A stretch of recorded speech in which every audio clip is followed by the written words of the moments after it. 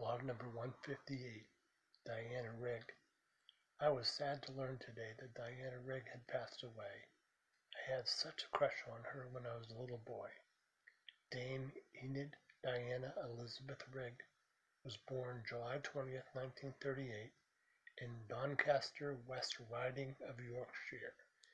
She started her acting career in the late 50s in the theatre. She was part of the Royal Shakespeare Company. Her big break came with the British TV show The Avengers.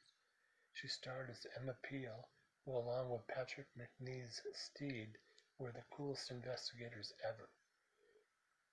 She was in a number of movies in the 1970s, but her best was the James Bond film On Her Majesty's Secret Service.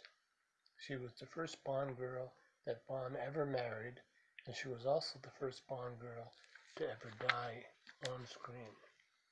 From 1989 to 2003, she hosted the show Mystery on PBS. She had a recurring role in the third season of Game of Thrones.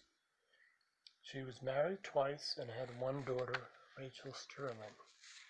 She was diagnosed with cancer in March of 2020, and she died September 10th, 2020, from the cancer.